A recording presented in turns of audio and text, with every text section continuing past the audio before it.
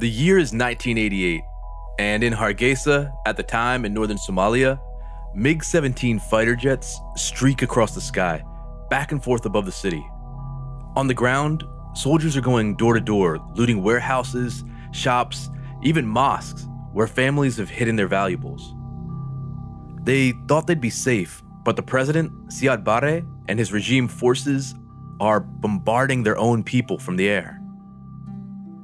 It's supposed to be the final blow in a military campaign to squash the growing insurgent groups challenging his presidency, but instead it marks the beginning of a bitter civil war that will ravage the country for decades to come. Officially, it still hasn't ended. What happened is an entire city, renowned as a mother of Somali art, has been completely destroyed in 1988. That's Dr. Jama Musa Jama, director of the Red Sea Cultural Foundation in Hargeisa.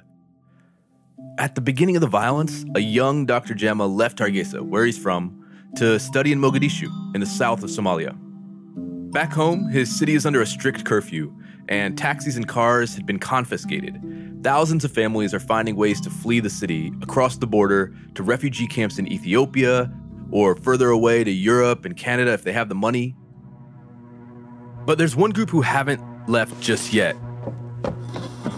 In the city's radio station headquarters in northern Hargeisa, a small crew of employees, regular folks like producers, technicians, and newsreaders, are staying behind to try and protect a slice of their city's culture before they escape. They're pulling cassettes and reel-to-reel recordings down from the shelves and packing them into boxes. In all, thousands of them.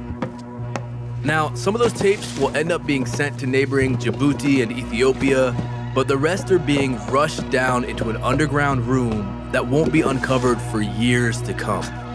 Like something straight out of an Indiana Jones movie. They're hoping these audio time capsules will be enough to save something of the culture they're leaving behind.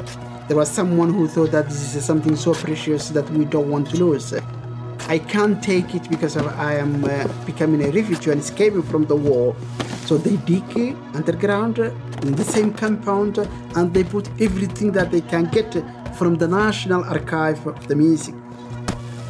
The team carry these boxes up and down those steps into the underground room until they can't fit any more in. Then they seal it up and leave their offices for the last time. Some of them will never come back.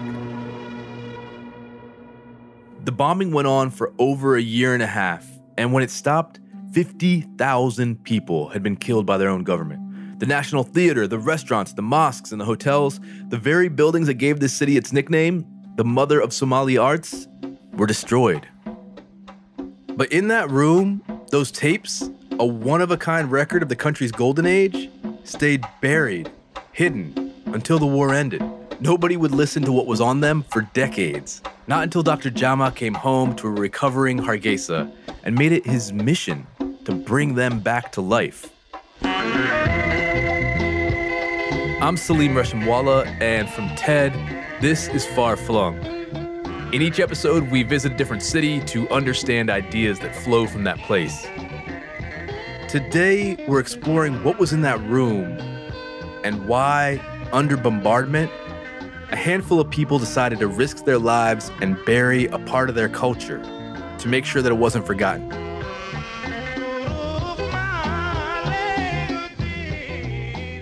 Here in the US and in a lot of countries around the world, when we think of national history, we often think of books or museums.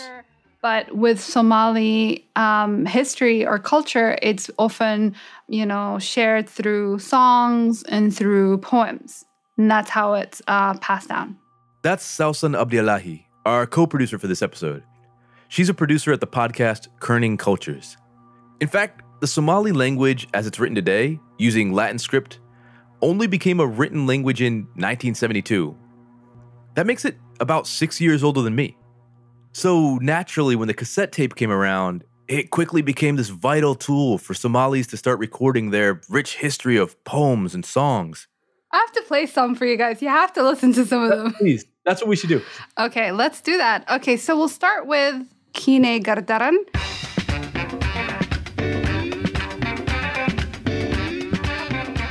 And this version is the Dur band version, but this one's another one that I remember from back in the day.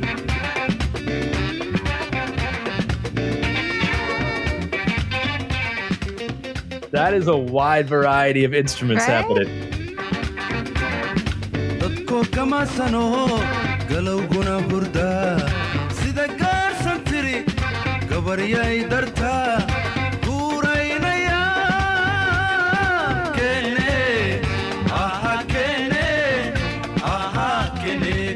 I could see you almost singing along there. Yeah, I know. Actually ended up being a surprise for me because I thought that it was a love song, which it turns out it isn't, which is funny because it is often played in a lot of weddings, and I've been hearing it since I was growing up. So I reached out to a friend on WhatsApp so she could help me explain what the song is and give you the essence of what they're trying to say. He's saying to the girl, like, all the fate has brought us together, but the ball is now in your court. The lyrics describe an argument between two lovers. It's hard to break down because they actually are using some words as metaphors, so it's not literal. It starts out with him saying, fate has brought us together, but now the ball is in your court. I did you wrong, and you now have the upper hand, but I still like you, so let's make this work. She's remembering all the shit he's done. He's remembering all the shit that she's done, and they're recounting it. But I feel like the girl is proper savage. And then it's like basically... I want your friend to have a podcast. I love proper savage as description of what's happening there. That was perfect. So, as you can hear, this music is really alive. You can imagine a scene in a seafront nightclub in downtown Mogadishu in the 1970s, hearing this blasting over the sound system as people fight for space on a packed-out dance floor. But the way this music came into existence isn't as innocent or straightforward as it might sound. It involves Siad Barre, the president who was behind the bombardment we mentioned earlier. As unlikely as it sounds, it was him who kickstarted this musical renaissance in the first place. The end goal is to pacify the people. This is Liban Noah. He's the manager of Dur Band, an iconic Somali band from the 1980s. So it was institutionalized and government-driven because of the propaganda and that kind of stuff, and because of the socialism era. So all the band were state-owned. Quick clarification here. Not all the bands were on the state's payroll. There were a small handful of private bands too. There was the Wapari, who's the top of that pyramid, and the rest of the groups that are, for some, the military will have their own band. So Somali music was at its peak in late 1970s to the early 80s. While Siad Barre was in power, it was normal for government institutions to have a band. They recruited the country's best musicians and gave them all the resources they needed to make great music. They were basically civil employees with salaries from the government, and it was all part of a socialist revival that started in the 1960s when Barre first became president. How did Siad Barre come to power, and what was it like when he started? What did he say he was going to do? So the way Siad Barre came to power is through a military coup in 1969. And he had a lot of grandeur ideas. So he believed in the people, he believed in giving back to the people, but he was also a textbook narcissist and a dictator. It's really wild that this person who was going to end up being behind so much destruction started out his presidency by cultivating so much creativity. But it was rooted in propaganda. And it was rooted in obviously trying to, at the end of the day, self-serve. But whatever the end goal, by the 1970s and 80s, his plan was working. This is Waberi Band, one of the most popular groups around at the time. They were the band of the National Theater. So it's called October Watedi, which basically means what's October? October is ours.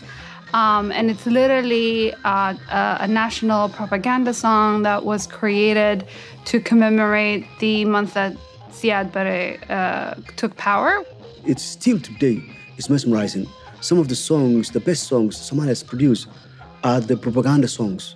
And it's interesting because as I'm researching this song and I'm looking through some of the notes, I actually came across an interesting comment on YouTube where someone's like, yeah, I recall listening to this song in my teens, and it reminds me of a good time, but also a time that's associated with pain.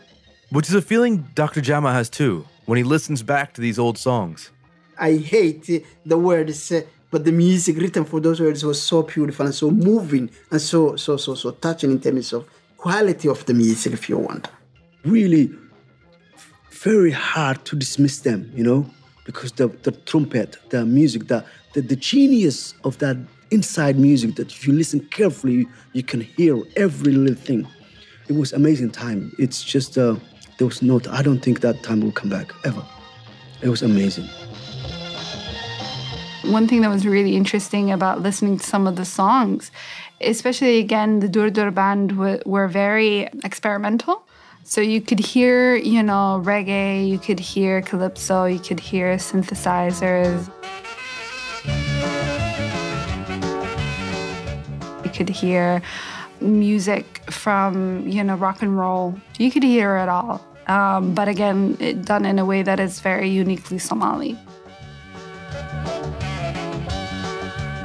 In our music, there's a bit of Indian, there's a bit of Arabic, there's a bit of Italian, there's a bit of British, there's a bit of classical, there's a bit of opera.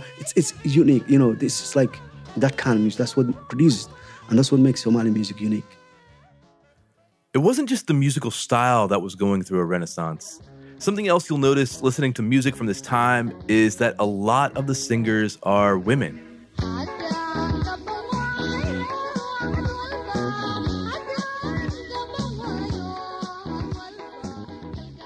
There was a time that the female singers had to change their name, and I'm talking 40s and 50s, that they use pseudonyms instead of their real name. But that completely changed in 20 years, where in 70s, the female-voiced song was the most normal, but also most popular thing that happened in the society.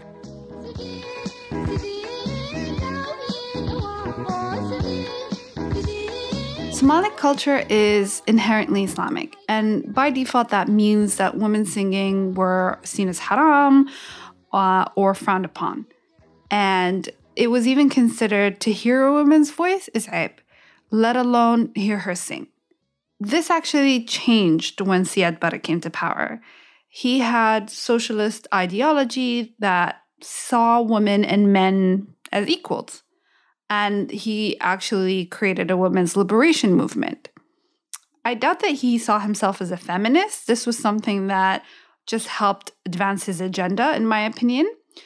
And one of the areas that greatly benefited from this were the arts. And this is the 70s and 80s. So one of the main ways people would listen to this music? Cassette tapes. Radio stations did broadcast music by the most popular artists of the day, but there were virtually no private music labels. In their place, hundreds of small cassette shops around the Horn of Africa would record the music from the radio and sell it back to the public as cassettes. They'd even do custom compilations on request, kind of like Spotify playlists for the 70s and 80s. So you would go to this studio and you would say, I need a combination of 3-4 renowned singers, and they will collect for you and then create the specific cassette that you want. So that became a kind of a popular market. And it flows immediately after the golden age of Somali music. So in 80s, late 70s, early 80s, you would see in every corner of the city people who are opening this beautiful collection of cassettes that you would go there and select, and they make a copy for you. In general, there wasn't much of a concern for copyright law, partially because most music was owned by the government under this socialist regime. So you could look at it like a kind of tape swap scene that the government had no real reason to crack down on. People were enjoying their culture and their music, and so we were progressive at the time. It just unfortunately civil war happened to us, and we fall from grace, I should say. In the years after the bombardment of Hargeisa, the north of the country claimed independence and took on the name Somaliland. But spiraling from all of the unrest, the country was torn apart by rival factions and degenerated into a full-blown civil war. During the worst of those years, the 1990s, making music took a backseat for many of the musicians of the golden age. The infrastructure was gone. There was no recording, no performing. No more, earning a living or feeding your family. I suppose the bad spirit has taken over the country, it become dark. Meanwhile, that room of cassette tapes was just sitting there, waiting for someone to rediscover it.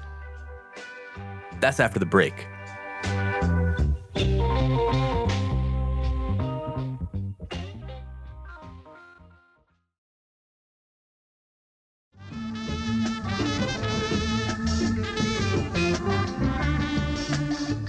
Okay, now we're back to Dr. Jama, who left Somalia during the Civil War and became a mathematician in Italy.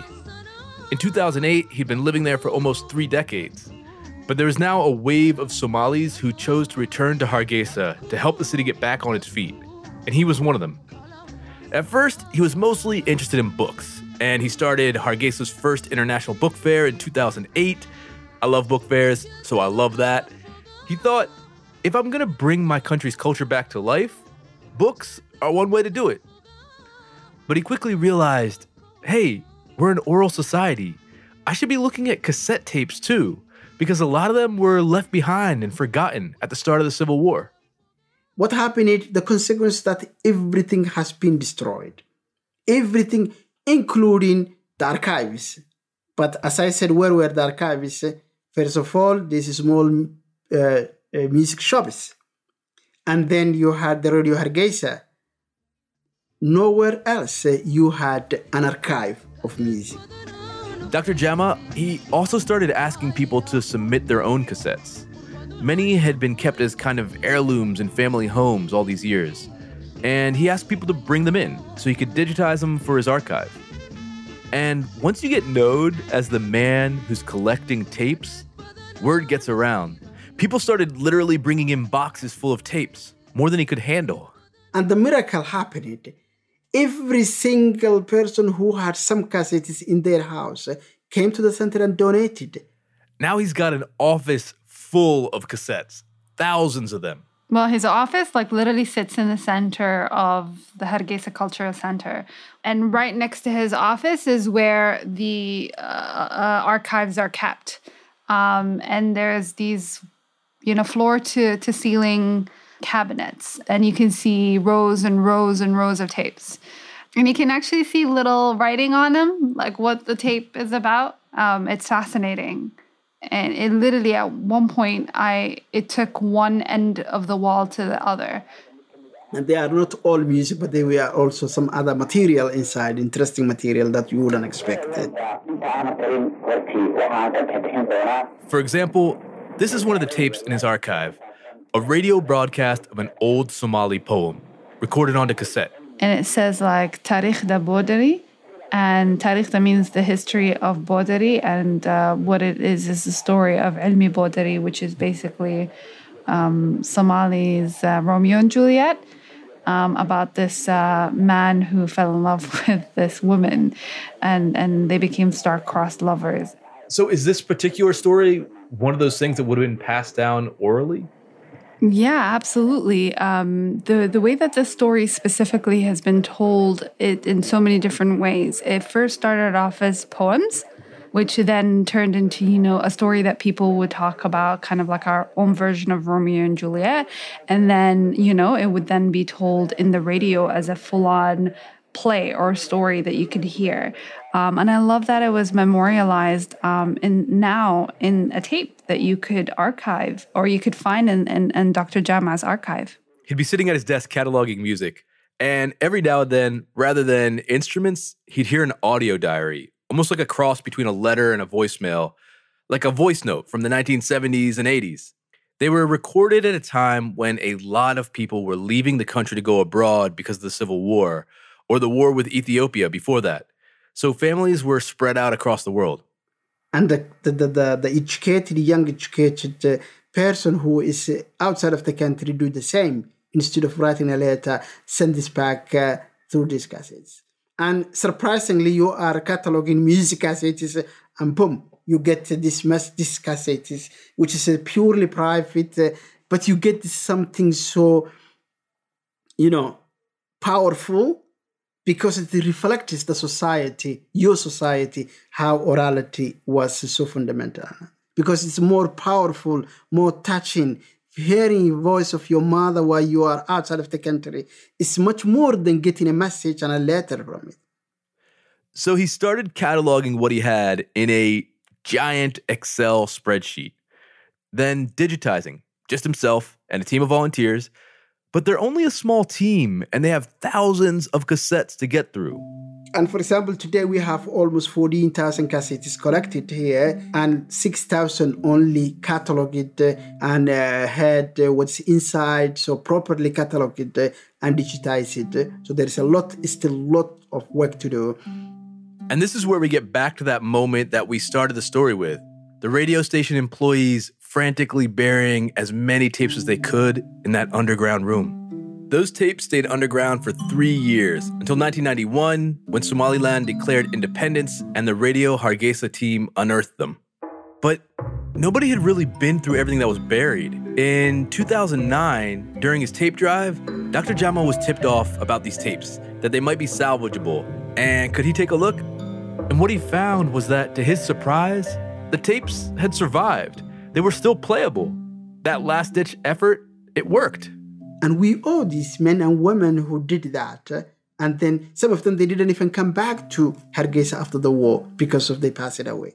But they did something so fundamental and precious, an act of heroes to allow us that today we can have these cassettes. One of the reason that it happened is because of this, the old things are always more strong and difficult to be destroyed. So I think that the quality of the material was also helpful in that way.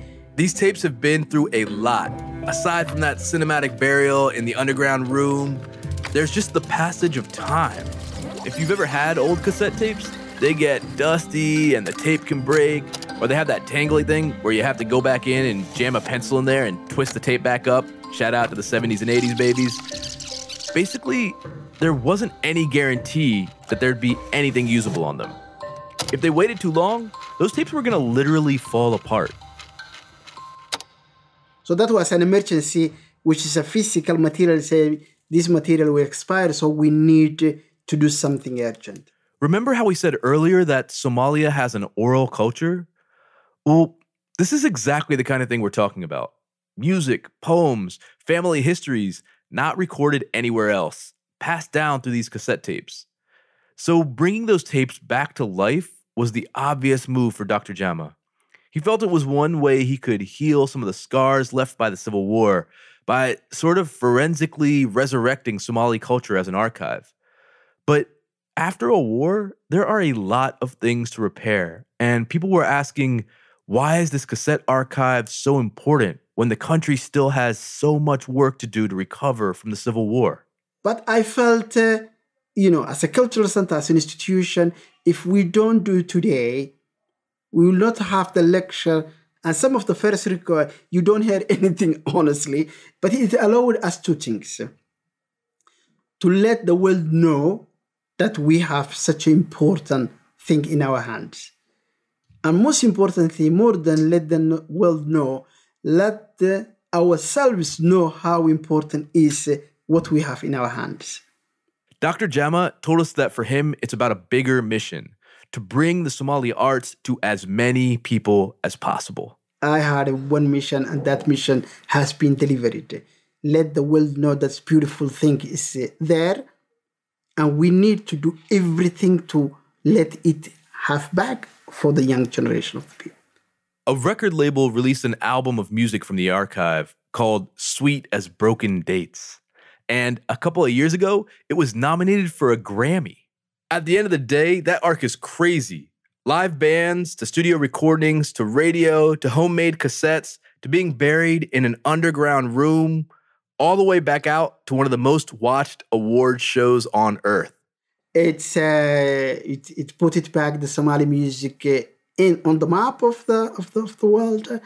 For me, was again after so long time, it's Somali music recorded in Hargeisa, in this dusty place that we love so much, is out there in the world and the highest level of nominations. For me, that was the important thing. And now a new round of work has started. And actually what's cool, they literally launched a website where you can access these tapes. And eventually you can sign up to be a researcher and hear it directly from the Red Sea Foundation and from the Hargeisa Cultural Center. And that's, to me, is fascinating, that you can pick a poem or you can pick a play or you can pick a song directly from the reserve and from the archives. From a literal box in an underground room to, if all goes according to plan, being accessible to anyone. People risked their lives to make sure these recordings lived on, and now Dr. Jama is figuring out how to keep making all of it meaningful today. He says he dreams of walking down the street in Hargeisa and hearing that archive music live on in simple ways, like playing out of speakers in corner stores and barbershops, living in the world like it was intended. That's what I would love to see, and this archive could be really helpful in that way. Put back in the normal life where the Somali music deserves to be.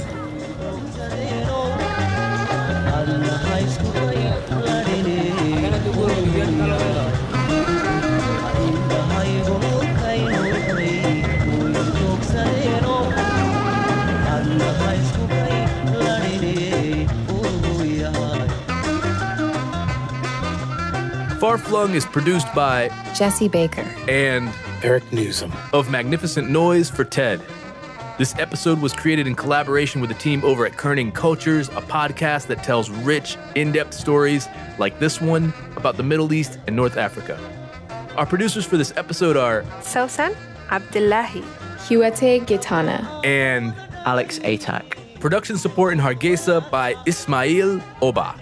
Our production staff includes Sabrina Farhi, Elise Banar Hassan, Huate Gitana, Ben Chang, Sammy Case, and Michelle Quint, with the guidance of Roxanne Highlash and Colin Helms. Special thanks to Vic Sahoni at Ostinato Records for letting us use the music from the Sweet as Broken Dates album. Our fact checkers are Nicole Bodie, and Paul Durbin. Ad stories are produced by Transmitter Media. This episode was mixed and sound designed by Kristen Miller. Our executive producer is Eric Newsom. I'm Saleem Reshamwala.